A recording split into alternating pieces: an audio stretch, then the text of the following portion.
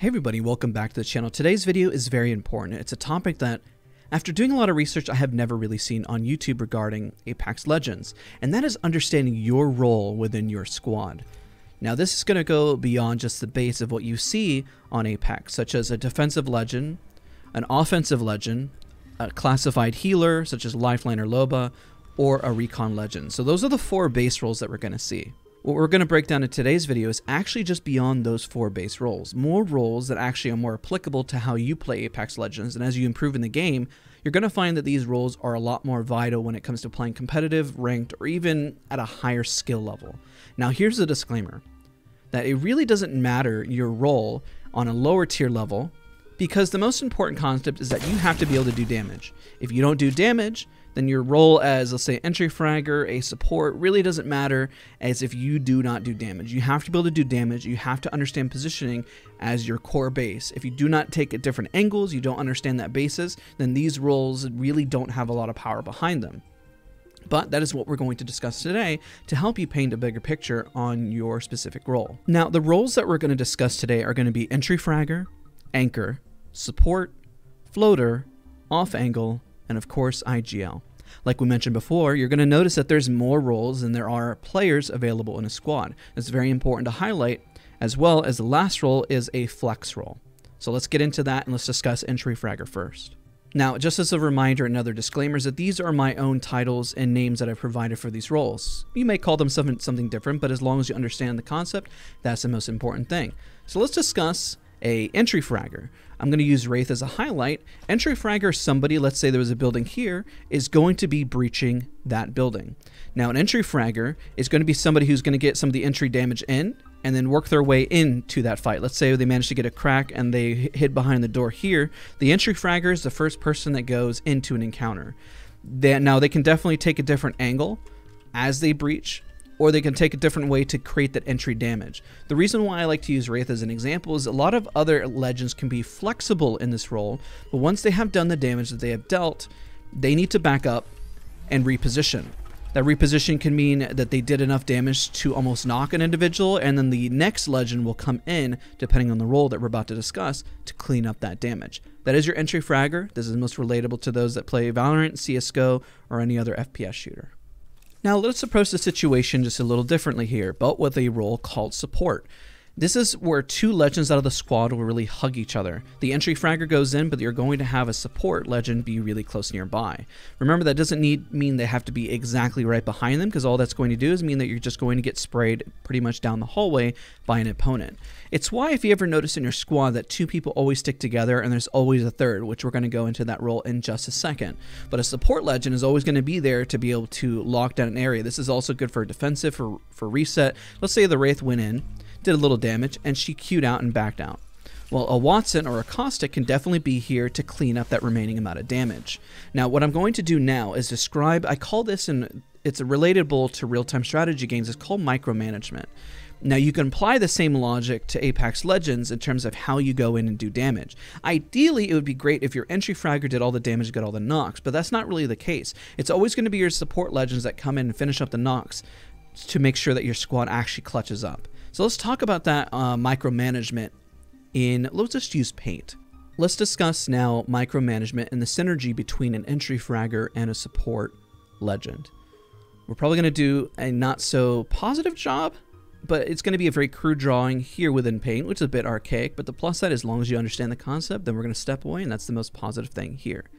Now let's say this is our Wraith, and this is our opponent here.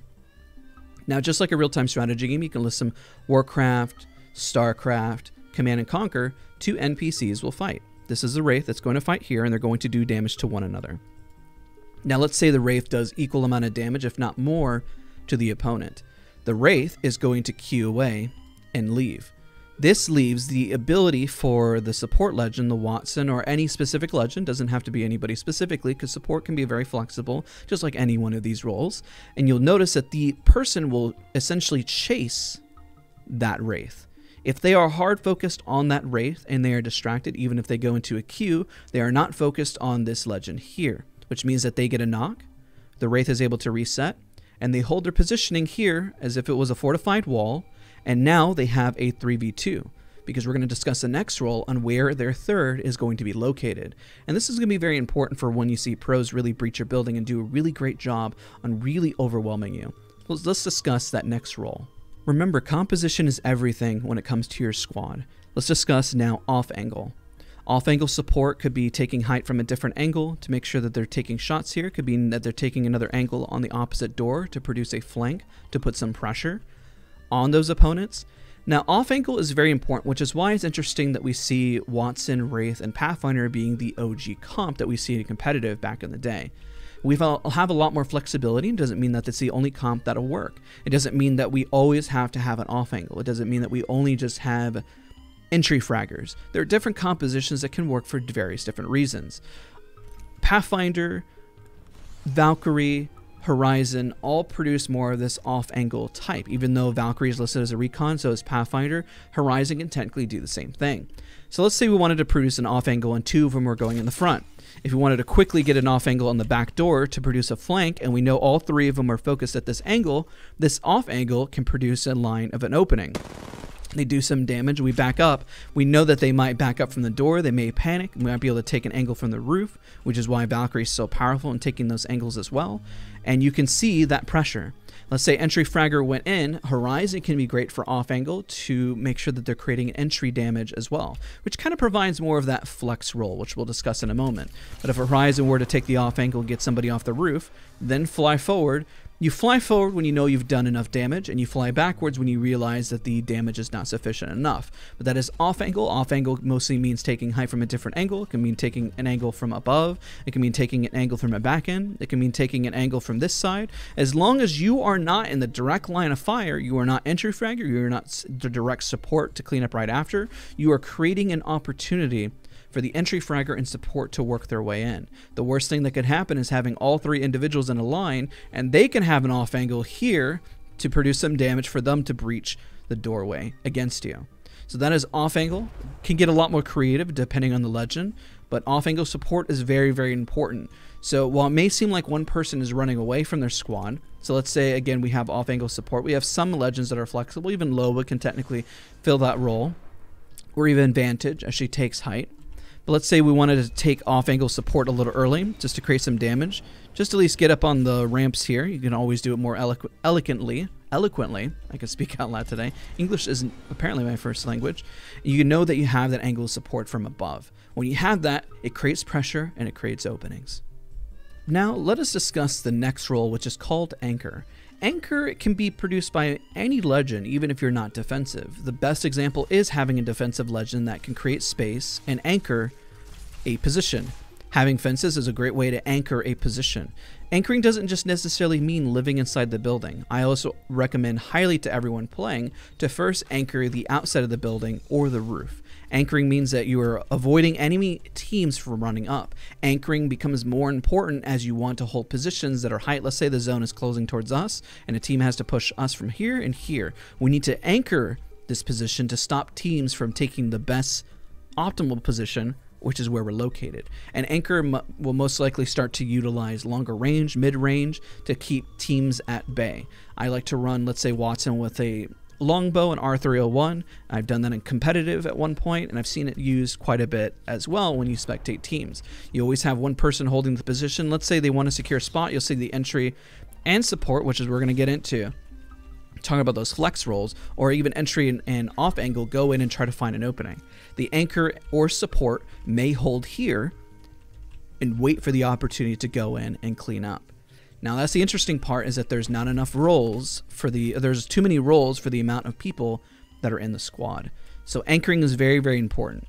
Now let us discuss the next role, which is also very similar to entry fragger, which can also be a flex between the two. It's called a floater. Let's say your legend is anchoring and you have somebody who has an R99 and a shotgun. Their role is to run around and to float. Now, let's say they take a lot of damage, but they did a lot of damage back, and they hide behind corner, and then they retreat back. Now, this is the job of the anchor, to either secure that kill from a distance or produce an opening from like their off angle to be able to secure that kill as well. The floater has the ability to get back easily into position, but still occupy space. They are like the first line of defense, as if this was a football team. You know, you got your front line, you got a full team, whatever you want to use as an example, whether it was a military term, you got your first line of defense. And that's really key. The more space you occupy, the better. So let's say even if you were on height up here and your team was anchoring in the back, well, that's also a positive because at least you're able to anchor and reposition and hold those specific ankles. A floater role. A floater is very important because if everyone is just hiding scared inside a building, what do you think the first thing they're going to do whenever they push that building is that they're going to entry and just take it right from you. Having a floater is very, very important, and you'll see it at a higher level, and you'll see very much pro players will utilize the floater role to create an opening and find weak spots. If you've ever seen the movie Signs, the ending of the movie, the aliens are knocking everywhere. You'll see them knocking on the roof, the doors, and in the movie they explain they're looking for cracks and holes because they're quote-unquote very intelligent creatures, even though they couldn't open a door. But now I use that parallel and example to give you an example that a floater is just looking for openings. Can we rotate here? What are our options? What can we do? And this can be done with various legends, and it doesn't have to necessarily be based on their toolkit. It depends on the strength of the player and their positioning. Now let's wrap up with probably one of the most important roles. You can have an IGL, and I'm going to take height here just so we can take a look at the map. An IGL can be a floater looking for an opening so they can push in. It could be the anchor, the person who is anchoring looking at also damage that they do from a distance, and can also be the off angle perched up really high to see where enemy teams are located. You also can have the role of co-IGL. You may have one IGL that's having all the information, but your off-angle legend is providing you even more to provide information to your main IGL. So now IGL can be mixed. So when we discuss all of these roles and we pair them all together, you're going to realize an anchor can be also support. An entry fragger can also be a floater. An off-angle legend can also be an entry fragger. And your IGL can potentially be an entry fragger and also play the role of an anchor, because they may anchor for a little while and they may give up the positioning. Remember, Apex, I like to think of it like a game of chess. There's a lot of different roles and they all really matter, and it's not just one rule or role that always goes. Sometimes breaking rules and giving up your queen a little early, thinking 6 moves ahead, can actually net you a win. You have to outthink your opponent, and why it might be the standard rule, oh, I did damage, time for off angle to go and find a position and become the attack dog. So let's say we have the off angle legend, we had the entry, the Wraith did some damage, and you know the infamous thing is like, okay, send the attack dog to go in and secure the kill and create that opening. Well, that's where you see that occur, because they're confident, because they're off angle, that they know they can find an off angle position and secure the elimination, and then entry fragger and support can come in to help clean up as well. Now, you can get creative with this. There's not just one way, which is why I'm not telling you there's only one way to play this game. You can look at this roster and realize that a Bloodhound or Seer can also play the role of an off angle. They can also be entry. Seer could throw down his ultimate and be an entry fragger as well. And you might be able to anchor very well with a scan legend. I've seen it done before where it staves off a team because information is very much key. Kind of highlights the power of the scan meta that we currently see. I hope this video is helpful for all of you. Remember, as you improve, roles start to matter a lot more. As you're still beginning, just again, remember the disclaimer. You have to be able to do damage, and you have to be able to have positioning. If you have any of those questions, there's plenty of content here on the channel where we break it down, or comment down below for missing that video here. I just felt like this one was missing on YouTube. I worry that if it's going to get views whatsoever, but it's not about views. Hopefully somebody walks away from this and says, thank you, I didn't realize that perspective on things, and remember that the nomenclature that I produced may not match others, and you can put your own words of what you call various roles. Appreciate all you guys for watching, and we'll see you guys all in the next video.